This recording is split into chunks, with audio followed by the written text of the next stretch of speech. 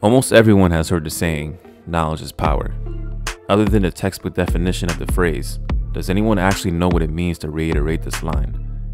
Anyone know why it's said? How exactly would one acquire power through gaining knowledge? Well, that's the thing though. Knowledge can be acquired through various means, through curiosity, trials, study, force, trickery, or even sacrifice. In Castlevania, power is exuded by many characters and for different means. One could argue that in many cases that power went hand in hand with an individual whose values coincide with a fondness for gaining more knowledge. These individuals embody the quote, but rarely does one become a living personification of it. In a Castlevania show, that role went to none other than the most interesting man in all of Wallachia, Count Saint Germain. Let's get it.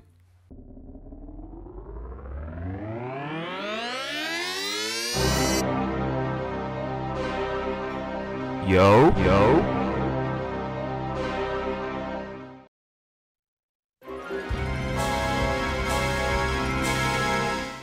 Saint Germain, like many characters on the show, is a returning character from the gaming franchise.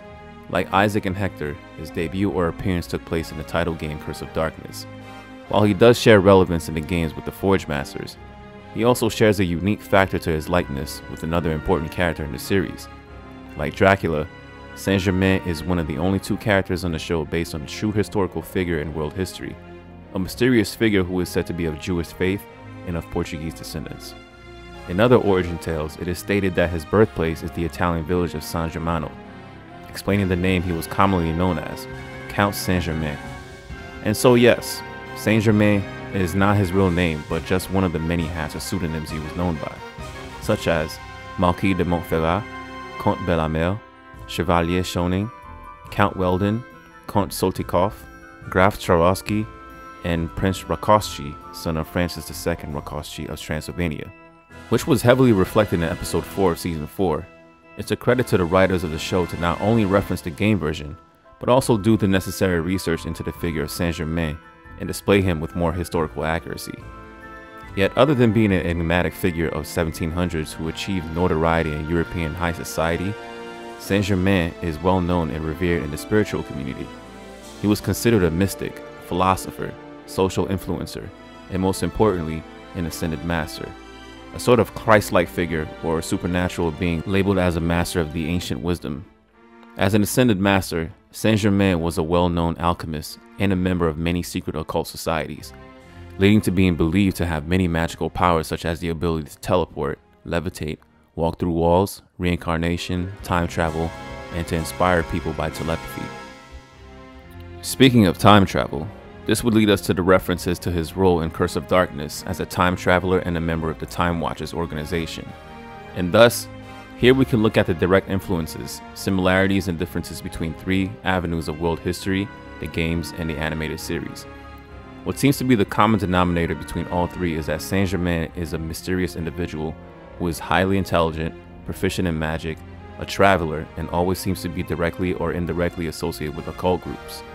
As stated before, the fact that he held many titles and offered his services to high society throughout Europe is in direct relation to the historical figure, which I presume would mean he also is multilingual due to serving different royalty across national borders. In between that sequence though, we come upon a time where his outfit was an exact reference to the Curse of Darkness game, sporting a top hat, red blazer, black vest, white gloves, and pants. Like in the games, he is neither a villain or a hero and speaks with a British accent.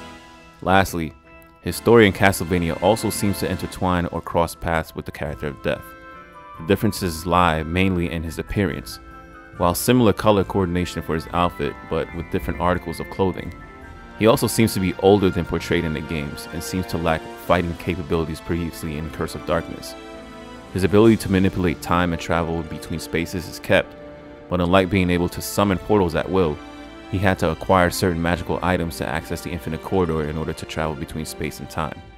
Lastly, in relation to being able to use the Infinite Corridor, his motivations went from being a member of the Time Watchers to watch over and preserve the flow of time to simply a man desperately trying to regain love lost.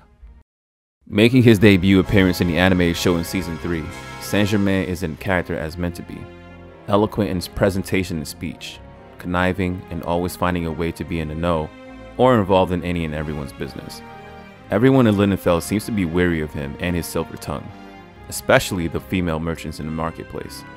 Yet, he instantly takes interest in our favorite couple soon as they make their big entrance in town, which ends up revealing his ability to see the finer details the following day as he introduces himself to Trevor, instantly recognizing his family crest under his trench coat, which was meant to disguise him.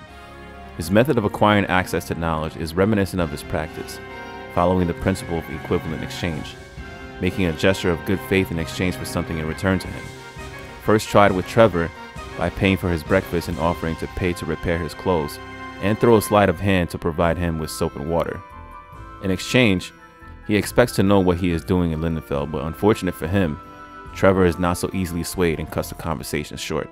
Yet immediately finds success bribing Prior Salop moments after by offering to lend his scribing and multilingual talents and offers knowledge of Dracula in order to have access to the priory. Coaching himself to move forward after, we as the audience know this was a crucial step into achieving his end goal. Once he makes it inside, his investigation begins and immediately recognizes the new stench in the church, but more importantly, the symbol etched on the wall and on the monk's sleeves, making a distinction of how far gone they are. Everything he detects seems to be pointing in one direction: the upside down statue, an alchemic symbol for sulfur, which all refer to hell.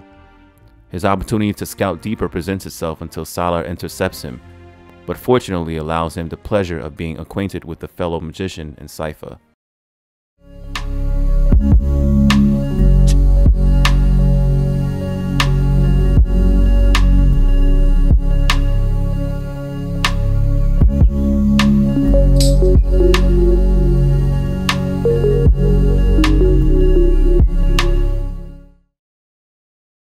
Saint Germain is incredibly in the know, being able to recount knowledge and history that most people are unaware of or simply forgot.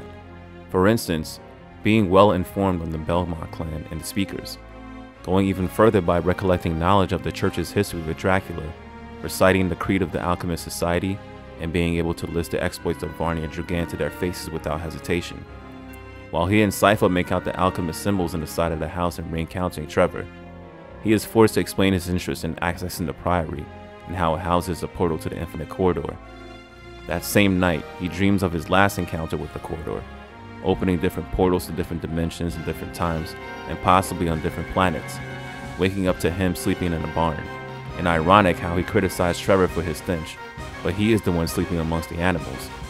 He must have sacrificed much of his resources in going through the lengths to revert to his old ways of being a proper individual in order to regain what matters most to him in the end.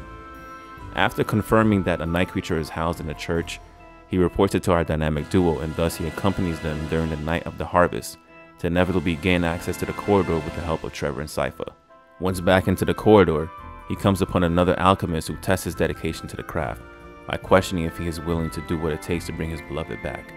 And thus he'll have to forsake his morals and commit completely to alchemy by willingly sacrificing human souls to tap into the power of death, thus creating a rebus in order to control the corridor, and she gives him a key that allows him to leave at will.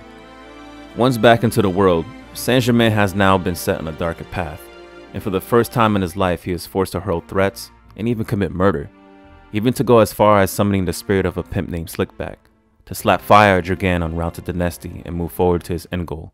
Lord, please pray for the soul of this bitch and guide my pimp hand and make it strong, Lord, so that she might learn a hole's place.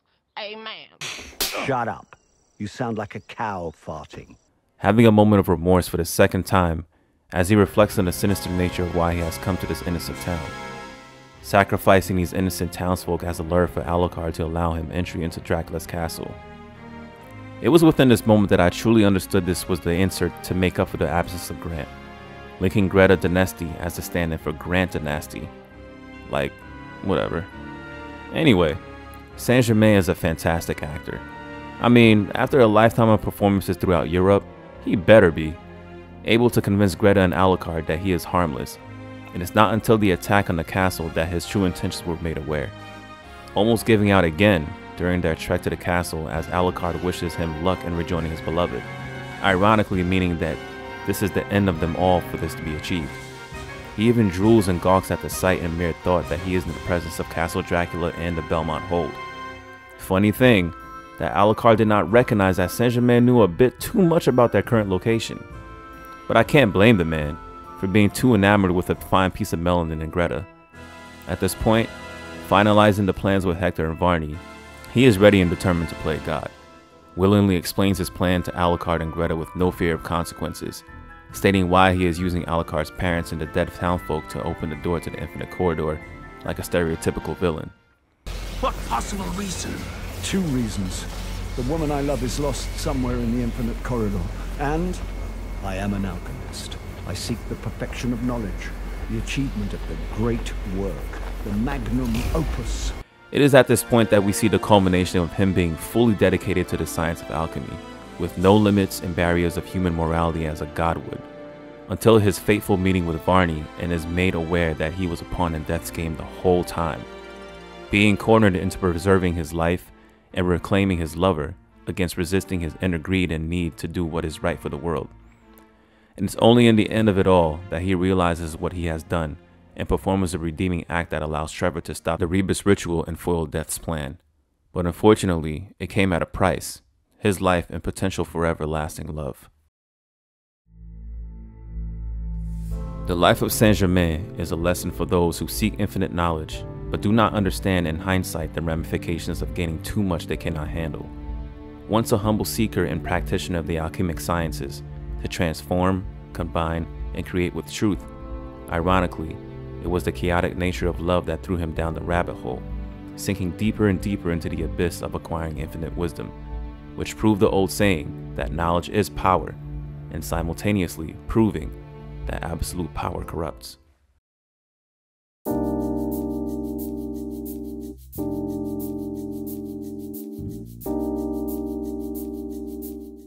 And thus, concluding the character analysis for the Netflix Castlevania series with Saint Germain. Let me know all your thoughts on Saint Germain and how he was portrayed on the animated show in the comments. I had to conclude 2022 with a banger for y'all, and thank you all for showing me so much love on these breakdowns. But this isn't the end.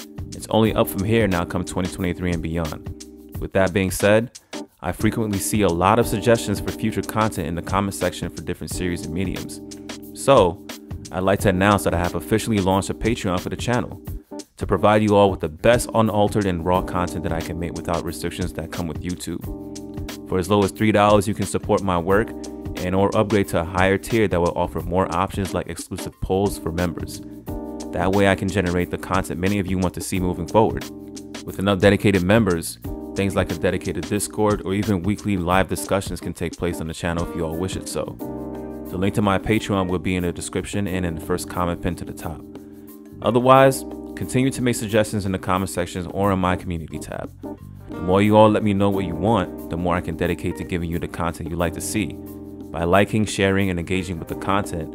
And if Patreon is not your forte, you can always subscribe, drop a super thanks, and I could possibly set up a membership down the line here on YouTube for those who would like to strictly engage on this platform. Again, thank you all, and let's continue to build moving forward into the new year. You know the vibes. It's Kaizoku Sleven. Appreciate you.